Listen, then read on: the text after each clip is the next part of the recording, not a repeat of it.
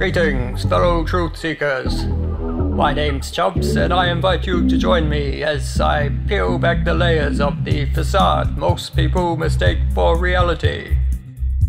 One of my faithful subscribers requested that I'm not going to talk like this anymore, that's just dumb. Okay, one of my faithful subscribers requested that I make a 3D model to demonstrate star trails and compare that to photographs taken around the world to see if they gel.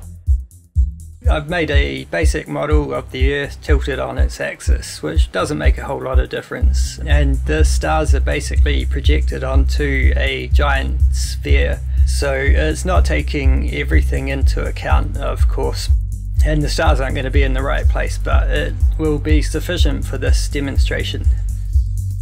Those arrows you can see there represent 3 cameras, which are all facing north at this point, and are basically flat to the ground. To make the star trails, I'm just layering them up, and each layer is delayed by a few frames.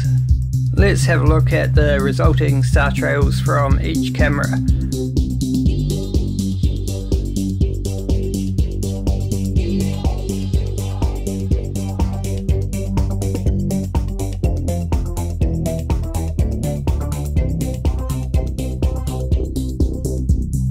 Next, I'm going to rotate each camera counterclockwise.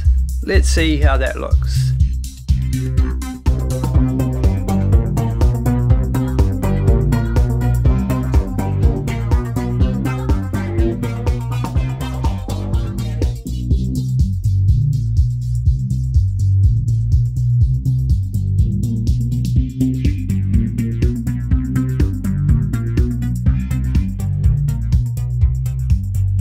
Next, I'm going to put it back to facing north, but tilt each one 50 degrees, so it's looking up.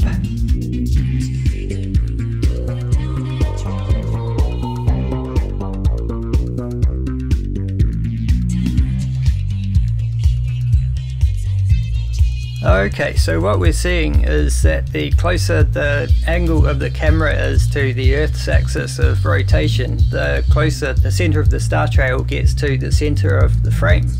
Simple, but not so easy to get your head around. Now, time to find some photos and see if we can simulate the star trails. First, I've got a photo of a famous church at Lake Tekapo in South Canterbury, New Zealand. It's famous enough that there is a 3D model of it on Google Earth, so we can use that to find exactly where and in which direction the photo was taken.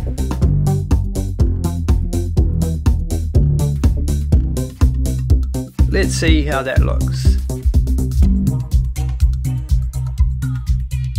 So compared to the simulation, it's looking pretty close, but I think we need to make it a more wide-angle lens. That is very close. Next, I found a photo taken from Death Valley in California. This time we know it's taken from an 18mm lens, which is a 90-degree horizontal field of view. And because the star trail's in the center of the frame, we can conclude that the camera is pointing north. Once again, that's pretty much identical. If anyone's got any suggestions how we go about simulating this, let me know in the comments.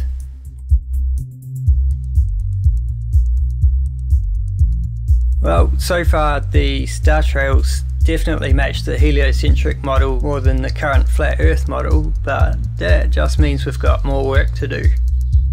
And the star trails don't take into account the other motions or parallax.